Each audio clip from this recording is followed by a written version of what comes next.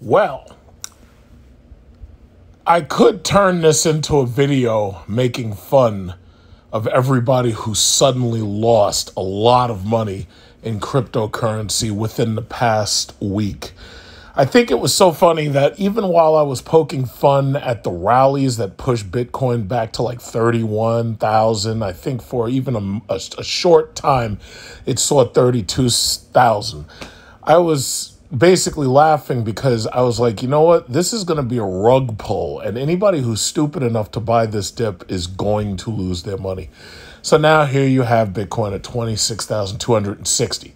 Now you have Ethereum at 1,385. And it was funny because I was reading this morning that Ethereum had just dropped to $1,500, and now you're dropping to 1,387.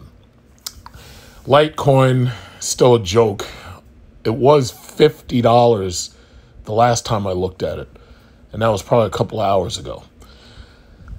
Dudes who I argue with at work about VeChain and how, wonderful VeChain is. It's funny. Some of these people can explain to you all of these technical details and stuff about this VeChain. Well, I think the hardest thing he's going to have to explain to me when I see him tomorrow is why the shit suddenly lost so much money and why it's down to 2 cents. And by the way, he was investing heavily when VeChain was basically more than it is now. So, the people who were anxious to see XRP, oh yeah, XRP is going to win their case. SEC ain't got nothing on their Well, from what I heard, the government asked for a continuance. I believe they're supposed to get witnesses to testify against XRP, and considering XRP is Ripple, otherwise known as XRP, considering it's like 34 cents right now, down from where it was like, I think about a couple of months ago, it was like $1. And it's so down. And it was funny because there were people who kept on putting money into this shit. And I kept telling them, I kept saying, listen, if XRP is in the government scrutiny for whatever reason, chances are they're not going to lose this case.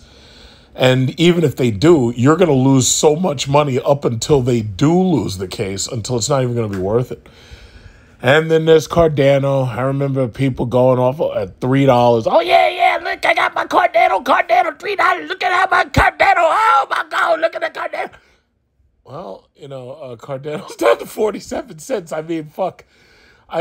For each one of your Cardanos, I can park my car for like 25 minutes in a New York City parking meter at this point. Like, that's a damn shame.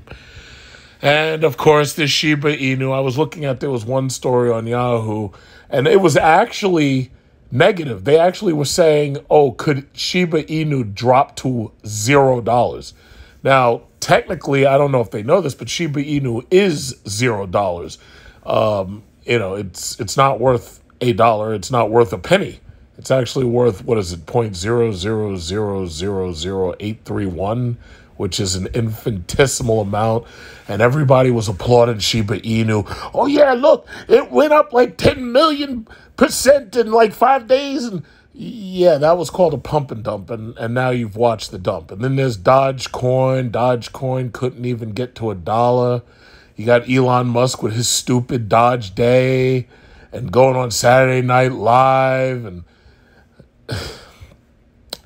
I tried telling people. I did my best. But the reason why I'm making this video really is not just to bash cryptocurrency and the people who didn't listen to me when I told them to put their money in oil and energy and lithium mining and electric vehicles. No, the reason why I'm making this video is actually to talk a little bit real quickly about one of the articles that I read that had to do with how you should invest in stocks. And I tell you, one of the things that bothers me is nowadays, like when I got people who know how well I do in the stock market personally, and they're like, oh yeah, I want you to help me do my portfolio. And I'm like, you should have started doing this like years ago, especially back in March 2020 when you saw that there was a major crash. That's when you were supposed to buy in. And then the question is, okay, well, what do you buy? And the problem is a lot of people, during the crash, they started buying popular stock. They started buying growth popular stocks. They were buying things that everybody was really excited about. Cryptocurrency was one of them because, as you know, these fake ass gurus on MSNBC, CNBC, Fox Business, YouTube, paid sponsorships, all of these fakes were out there pushing you to invest in this shit. And ultimately, you may have gotten suckered into these highly hyped up value and growth stocks that were basically only growing because of COVID. And now you got basically the rug pulled out from under you. So that's really what I wanted to talk about. I wanted to talk about this article real quick. So as far as this crypto shit, let me tell you something. If this entire market right now, because basically I had posted, I think the whole crypto market was like 1.14 trillion. Considering what's happening tonight and what may continue into this week, the crypto market may go below $1 trillion. And some people just don't understand why that's happening, but I've been telling you why it's happening. People who have invested, or I hate to use the word invest, but people who've gambled in this shit are pulling their money out. They're stripped to the bone by Biden gas prices and energy in general, because it's not just gas that's high, it's also energy in general, especially when you add food. Grocery prices have increased. So basically what you're watching is this entire market basically getting killed by the fact that people are being forced to spend all their money on food and energy. So considering that the government has no more of those stimulus welfare checks to print out to hand you, and considering the government is not in any position, I don't care what you hear Biden and Harris say, the government right now is in no position to pay off student loans at all. Now, they did forgive, I think it was like close to $6 billion from some school that actually was basically fraudulent and went under. But the problem with them doing even that, and although I think, that's a little bit more forgivable, but the problem is it's still a moral hazard, because what it tells these other schools that may be fraudulent school systems is that if they run up the debt, that the taxpayer will just end up on the hook for it and they get away scot-free. My question is this: it's like all those people who are part of these fraudulent schools, why aren't those people in jail right now? If the taxpayer had to spend close to $6 billion to pay back defrauded students, then why aren't those people in jail? This government is in no shape to send out welfare checks. This government is in no shape for bailouts. This government is in no shape for student loans. Now, you can be stupid and you can let Biden and Harris try to convince you that all you got to do is vote Democrat this year in November when they're going to get their asses handed to them. But if you let them convince you that all you got to do is vote Democrat and that, while Biden's in his second term, he'll be able to give you the student loan. No. It's not going to happen. This government is already showing you that they're raising interest rates, and they may end up getting to a point where they have to stop raising interest rates because they may not even be able to pay for the national debt. But one thing I can promise you is, if there is another recession like in 2008, if there is another bubble burst that happens because of what we're seeing as far as the inflation rising and the unemployment numbers rising, what I can promise you is that this time there's not going to be a bailout. The government has, you know what they've done? They've taken all of their credit cards and they've maxed them all out. And at this point, you've made enemies with everybody who could have possibly helped you buy the debt. Even China's getting pissed off at America. China's claiming they're about to take over Taiwan. Russia's already curb stomping Ukraine. And even, I believe we've got a problem where India and Syria and Pakistan may end up having an issue. You also got Turkey. Turkey may be about to invade Syria. So now you've got a serious situation on your hands. And the one thing I can promise you is that this government is in no shape to bail anybody out. So don't let these Democrat liars, don't let them try to convince you not to fire them in November simply because you think you're going to get a check That $10,000 that they promised, I don't even think that's happening. The average student loan buyer has over $40,000 worth of student loans. That's partially because if they've gone out of state and they've stayed in any of these out of state schools and stayed on campus for even one semester, they've run up between $30,000 and $40,000 worth of student debt in just that 1 year. $10,000 is not going to do much of anything. Not to mention whatever the government hand giveth, the other hand taketh away. So that means that, yeah, they can give you $10,000 if possible, but you're going to end up paying for it with more inflation. So don't let yourselves be fooled. This whole market is a big-ass rug pull, and you've just had the wool pulled over your eyes, and you had the rug pulled from beneath. So today's article comes from MarketWatch. First of all, let me just say something about MarketWatch. These people who write for MarketWatch, they put out, I'll say, thought-provoking articles, but they're really not very good at making future calls. Like, for example, I haven't deleted any of my videos. If you go into my MarketWatch profile and you look at all my videos, I've made predictions that have come true. I told you about weed stocks years ago, before Trump even got into office, and sure enough, I told you that when Biden and Harris got in office, it was going to be good for weed stocks. There was a rapid rise in weed stocks because they basically legalized marijuana.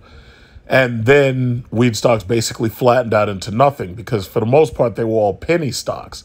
I made my money off of those weed stocks. I sold out a bunch of positions and then I just backed away.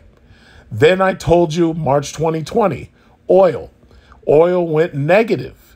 Now, seeing oil go negative, I was like, holy shit, let me get as much money as I can and pile into oil because I knew there was no way oil was going to stay negative. Anybody who had a brain saw that right away. They piled into oil stock, and sure enough, my oil stocks have gone up several thousands of percents because, as you see, gas prices right now are unbearable. In California, some people in many places are actually seeing $7 a gallon gas as a norm. Here in New York, even with them canceling the gas tax holiday, even with them dipping into the Strategic Petroleum Reserve, gas is still $5.28. The only reason why the government doesn't allow it to get any higher or is doing the basics that they can do to try to stop it is because they know that if it gets too high, they can have serious civil unrest on their hands because it's not just gas prices, it's everything else. It's food, it's energy in general for heating your house. Everything goes up as a result of gas prices. But I will say this before I go into this article. Here's a question. During COVID, we had quarantine, and they were like, oh, yeah, well, if everybody just quarantines for a little while, we can flatten the curve and all that. Well, here's my thing. If gas prices are where they are right now, why don't you get people to say, okay, you know what we'll do? The businesses that can be done remotely, we'll do those remotely. People won't have to drive back and forth. And everybody else, if you can, will give you mass transit and you use mass transit or something. Like, that could help flatten the gas curve a little. I think that could reduce the demand for at least a week or two, right? But ultimately, this government is too stupid to even think of shit like that. So at any event, it says the market looks scary. What should investors do now? Now, I did start off this video by reading off all of the crypto money that's been lost. It's just evaporated. But the one thing I can say is that most of the people who invested in that bullshit were younger people. The beautiful thing about being a younger person is you actually have time to learn from your mistakes and you have time to make more money. The best time to lose money is probably when you're younger because, again, you have some time to learn from your mistakes and to say, you know what, I'm not going to do nothing stupid like that again. And then you move on, you make more money, you get a better job, so forth and so on. Now, when you're talking about people who are getting ready to retire, there's a lot of people out there who have nothing prepared for their retirement. I have a pension. I have money saved up. I've got property that I can rent. If I need to rent, I can get people Airbnb and I can have people come in and out of one of my properties, and I'm set. But there's a lot of people out there who can't retire, and I'm seeing every day what retirement looks like when I look at my parents, my father and my mother. My father retired, I believe, right before the pandemic happened. My mother's been retired for years. So I get to look at them and I get to see all the trials and tribulations they go through with healthcare changing, Social Security changing, and I get to see everything they go through. But the one thing that has been a fixed income for them has been their pension. So as long as you got your pension and you've got some savings, you got some money market savings or this, that, and other, you got some mutual funds saved up, you're good. But the best thing you could possibly have is a house. And I've tried to tell people, I tried so hard. I tried to tell people to buy a house before they went out and bought these fucking luxury cars. But of course, people were so busy out there stunting and shining that a lot of people just ignored that shit. Oh, nah, I gotta go out there and get me. I gotta go get me that new BMW. I gotta go get that new Mercedes. I gotta go get that new Hellcat. I want to go get a Scat Pack. Oh, yeah, well, you know what? You're probably going to be permanent renters for the rest of your fucking lives, and you're not going to be able to buy a property because for every one of these losers that leaves New York who can't afford to stay here, you can bet that there's foreign money buying up the property and making it so that anybody who comes in there is going to be permanent renters for the next 30 or 40 years. Me personally, I'm 40 years old. I don't foresee myself living past like 90 or 80 or something.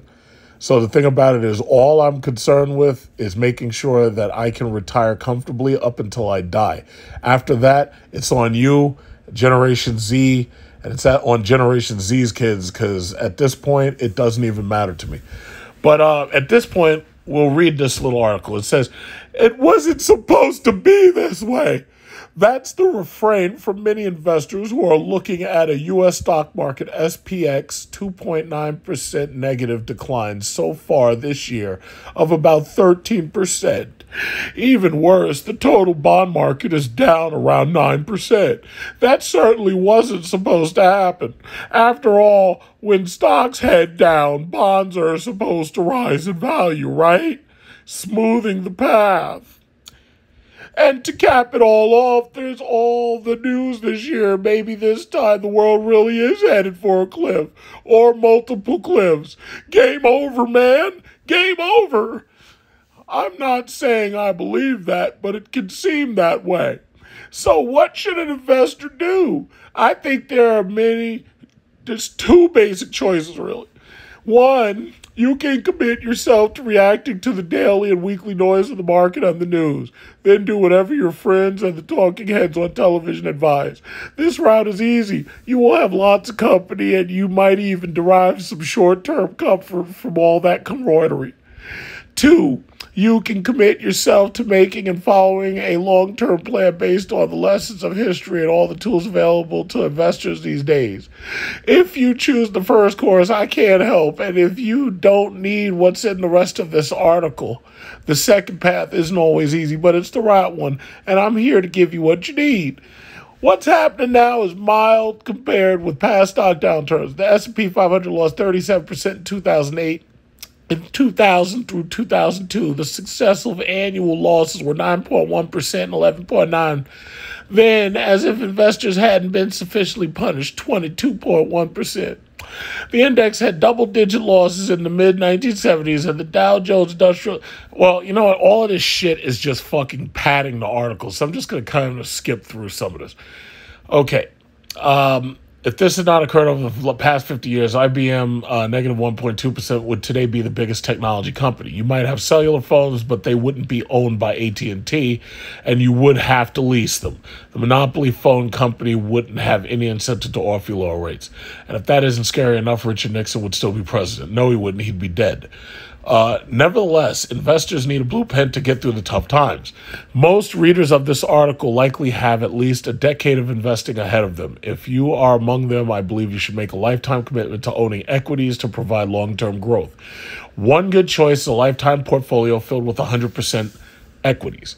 If you have the patience and faith to let your investments suffer temporarily through downturns and bear markets, everything we know from history suggests equities will continue to bounce back and reach new highs. If that feels too risky, another excellent choice is a lifetime commitment to having half your portfolio in equities and half in fixed income funds. This will give you a smoother ride, but probably lower returns over the very long term. I don't want to bury you right now with numbers to show what has happened in the past with these combinations. You can study the data for yourself, including 8 other equity bond variations in this table. Instead, let's walk together through the how-to of doing this. When I came into business in the 1960s, the conventional wisdom called for owning about 10 to 20 individual stocks that you would hold for life. Companies like General Motors, Ford, IBM, and maybe upstarts like Xerox. Some years later, the prevailing recommendation was to own dozens or even hundreds of companies through mutual funds. The gradual advent of index fund made this practical and inexpensive. By the end of the 20th century, the accepted wisdom was that you should own the largest and most successful U.S. companies through the S&P 500 index. If you think about it, this approach makes good sense. You will own small parts of many companies that are being run by people who are working hard to make them successful. Of course, some companies will fail, but others think Microsoft, Apple, and Google will rise spectacularly. I noticed they also put Facebook in there. I honestly don't think Facebook's going to rise spectacularly. I think Facebook may have already reached its peak, and I think Facebook, I believe right now it's under $200. I think it's like under 198 if I'm not mistaken. The thing about it is Facebook, thanks to Apple and their privacy systems that they use in the apps, even Facebook came out and admitted that Apple and Google have cost them a lot of money with their privacy systems. Facebook, I don't like them. They're anti-free speech. But on top of being anti-free speech, they're pro their own bullshit. So me personally, I don't like Facebook. And if Facebook goes to fucking zero tonight and Zuckerberg loses all his money and jumps out a window, believe me, in the morning, I'll be sipping my coffee and laughing at the television screen. So anyway, as an equity investor, you face 2 risks. Market risk, the potential or certainty actually of a decline in the overall market, and stock risk, the potential that an individual company will fail. You'll always have market risk, but if you own hundreds or thousands of companies, that second risk is gone. No, the second risk is not gone. The second risk is only reduced. There are companies that even if the company doesn't completely fail, their stock that you own could be reduced in value so much that it feels like the company did fail. So if you own many companies because you buy index funds, that helps to take your mind off the fact that 1 or 2 companies may decline in value and go under. But the problem is then you have to decide, well, what kind of index fund do you want to have? Now, as anybody who's followed me, you know that I created my own index fund to invest in, and I called it Mangoat. So it was Microsoft, Apple, Google, oil stocks that pay dividends, Amazon, and Tesla. Mangoat. And I kind of added on to that because there were other stocks that I like to invest in on the side, just to put money in each and every single month. But for the most part, I created my own index. And thus far, it's been pretty strong, specifically the energy portions of the stock. I've taken my YouTube income and I've pretty much reinvested that into my stock portfolio, so it makes it easy for me to invest monthly. But for the most part, that's what I've done. I like the idea of an index fund, but my problem with it is that some indexes, like if you look at Cathie Wood has done terrible. I mean, she's really done horrible. And the only reason why they haven't talked about her like a dog is because she's a woman. And they felt that propping her up, with all this woke nonsense. You know what they say, if you go woke, you go broke. Well, basically, Cathie Wood has done a terrible job. I would say that I could have made more money than Cathie Wood just by doing my thing about, focusing on oil and lithium mining and such. But Cathie Wood did horrible. And her anything she gambled on as far as like crypto was even worse. But that's besides the point. So it says the solution to that was more diversification, the details of which were formulated and taught in the 1990s by academic researchers. I learned of this research in the mid-1990s and began passing the word. Invest in small companies as well as large companies, value stocks as well as growth stocks, international stocks as well as those located in the United States. I've recommended this approach for many years, and I still believe in it. But further research suggests you would have received very similar returns from a much simpler approach that includes only 4 U.S. asset classes. And for whatever it's worth, the 4-fund combo is down only about 4% so far this year. An unusual case in which it's almost exactly the same whether 100% equities or 50%. Obviously, I have no way to know what the future holds. In my view, the right way to deal with this year's market is to make a permanent commitment to those 4 asset classes for either half or all of your portfolio. That is likely to serve you well through whatever ups and downs lies ahead. Doing this does not require talent. It doesn't require a college degree or advanced computer skills. It does not require successfully predicting the future in any way. As I mentioned earlier, the main things it requires are faith and patience. You can't buy those traits. You must supply them yourself. With that commitment, many combinations of funds and asset classes can work. I discussed some of these ideas with Daryl and Chris Penderson. You'll find that conversation in a video. Okay, I'm not going to watch your video right now, homie. So the bottom line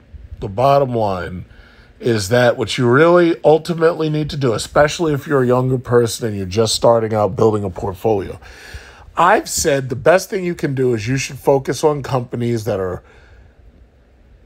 popular, that have been around for a long time, and that create products that you want and that other people want. Microsoft, for example, has focused on subscription services of Windows, of Microsoft Office, of Xbox, video gaming. So they make a product that people want. They make a product that's very popular, and Microsoft has been around for a pretty long time. Microsoft also pays a dividend, which is even more reason to invest in them, considering they have a solid product, they have a good subscriber base, and they pay a dividend. The same thing goes for Apple. I'm going to buy the new iPhone 14. I have no idea what the iPhone 14 is going to even look like, but I'm still going to buy it because I know I'm going to buy it. When you have that kind of consumer mentality where you have people lined up ready to buy something and they don't even know what you're going to make, that tells you that that's a good company. Not only that, Apple's been around for a while and they pay a dividend. The same thing goes for NVIDIA. NVIDIA makes the best GPUs that there ever have been made. AMD is following behind NVIDIA, but AMD isn't there. NVIDIA is there.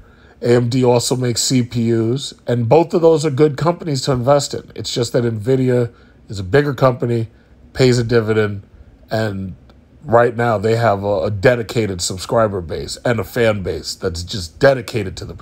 Not to mention that they have video gaming through regular televisions using cloud gaming, which is going to be a big thing within the next 5 years. A lot of people aren't going to be able to afford to build computers, and they're not going to be able to afford these overpriced consoles. So a lot of people are going to end up being able to play video games right through their computerized television. The television is going to have an app that allows you to connect a controller to it eventually, and you're just going to play it right through your TV. And you're not going to need a console, and you're not going to need a computer desktop tower. So that's something worth looking forward to. But the way I see it is, again, if you just focus on companies that make good products, that have a good reputation, and that pay you a dividend, if you had a portfolio that was 100% of dividend-paying stocks, you can't go wrong. Now, my investing is going to continue, but for the most part, it's only going to continue for about 10 years. The way I see it, stocks are fun, but real estate is where it is. Real estate gives you the best dividend of all. Once you've paid off a mortgage and you decide to rent out that property, especially if you rent it out to somebody who's insured like Airbnb or some kind of home sharing company, that kind of dividend is unmistakable. Not to mention that we're facing, as I said, a future of renters. We're facing people who have poor credit who are never going to be able to afford a mortgage. No bank is going to give, some of these people will never, ever, ever be able to get a mortgage. Even if they have cash, they may not have the job history. They may not have the job stability. A lot of these people are going to be permanent renters. You will have, if you own real estate, you will have no shortage of people from which to rent to. Then, on top of that, there's always the possibility that you just want to store your value of your money. By putting that money into your property, paying off that mortgage, your money is stored. Because the government here, America, they're not making no more land. China's making land. America's not making no more land. New York City is not making any more land. California is not making any more land. So when you own property and you have that ability to rent out that property, that's an unmistakable dividend that can't be beat. It just can't be beat. So personally, I believe, and you don't have to do things my way. You can do it your way. You can keep investing in Shiba Inu and you can keep investing in fucking Ethereum and watching half your money disappear. But you don't have to do it my way. But I just believe that 75% of your assets, your portfolio should be real estate. Even if you only own one house, as far as I'm concerned, one house is more than enough. But if you can own two, that's even better. Things are only going to get worse at this point. I believe America has maxed its credit cards out, and I believe America has painted itself into a corner. Oddly enough, after seeing the rest of the world, I still do believe that America is the cleanest shirt in the hamper, but you're in the hamper nonetheless. This country does have wealth. Unfortunately, it also has just as much poverty as it has. It has far more poverty than it has wealth. Not to mention the poverty, but it has, what's even worse, it has an undereducated, poorly educated workforce at this point. You can't get half of these people to do shit. In fact, these people are complaining just about showing up to work. If you go to Dubai or you go to China or you go to Russia, one thing you ain't going to see is you're not going to see people complaining that they actually have to go to work or quitting because they feel that they can quit. Who gave these people the right to simply just say, yeah, I'm just going to throw my hands up, I'm not going to go to work? You know, I don't understand that, because it seems to me that with this great resignation, it seems to me that the option for you, if you don't want to work, is that you fucking starve. It seems to me that the option for you, if you don't want to work, is that you fucking die on the street in the cold. But when you're dealing with a welfare state, that kind of doesn't happen, or at least it doesn't happen like it should. Most of these other countries, when people go to these countries, they go there enthusiastic, they come there ready to work. Just like America was back when we had immigrants coming and they would come into the Statue of Liberty, just like you saw in the movie The Godfather 2.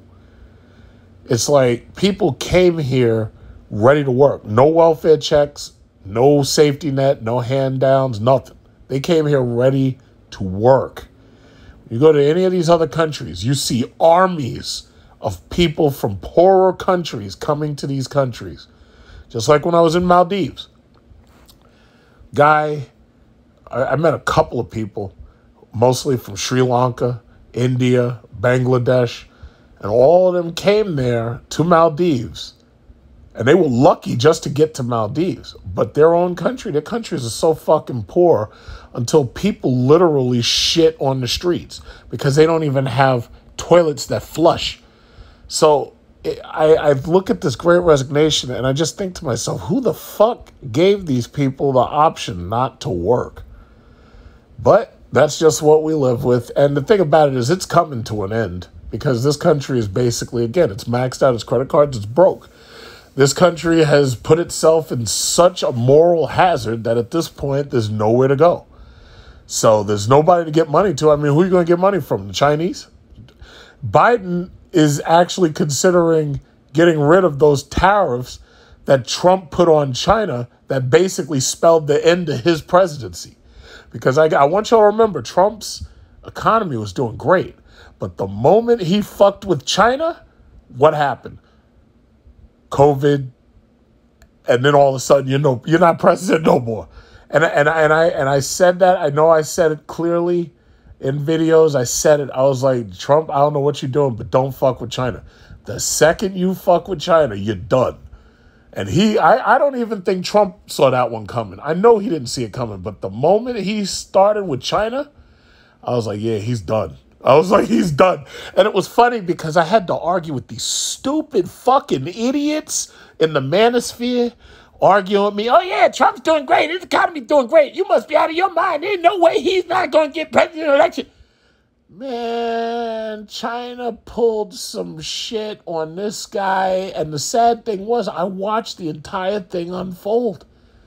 China, the media, they were all in on it together. And they pulled some shit on this guy that I mean, just to watch, it was like watching a star explode. It's like all you can do is just sit there with your mouth open and you're like, wow. And I said the second he fucked with China, I was like, yeah, he's done. I was like, he's done. But that's just what it is. That's just what it is. So America ain't getting China to do nothing now. China is probably doing the same thing Russia's doing. China is divesting itself. China's making sure that America can't do any sanctions worthwhile. Even Russia. Russia doesn't give a fuck about American sanctions. Do you think Russia's worried that McDonald's left? Do you think Russia's worried about Starbucks leaving? Do you think Russia's worried about Coca-Cola leaving? First of all, I want you to take a look at a long list of all the countries and companies that have pulled out of Russia. And I want you to find me one that Russia actually needs. Russia is energy rich. Russia only has like 145 million people at most. They'll be fine. They're not worried about a couple of diabetes-causing food corporations. McDonald's and Coca-Cola are the reason why Saudi Arabia is seeing increases in diabetes. You think Russia gives a fuck about a couple of companies that are killing Americans through diabetes? I mean, how many movies have been made about how they're basically poisoning us with sugar and fucking processed food? Super Size Me Part 2? I mean, you guys, man.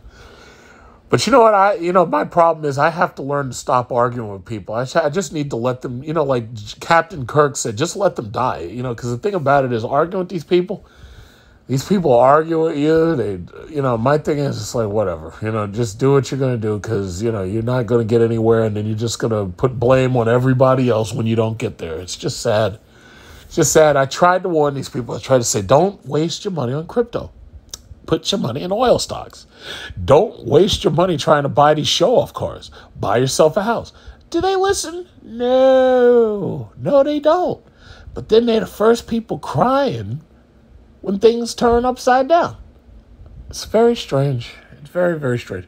But that's about all I got. Because, see, I could talk about this for days. But that's all I got right now. So, as usual, comments go in the URL section.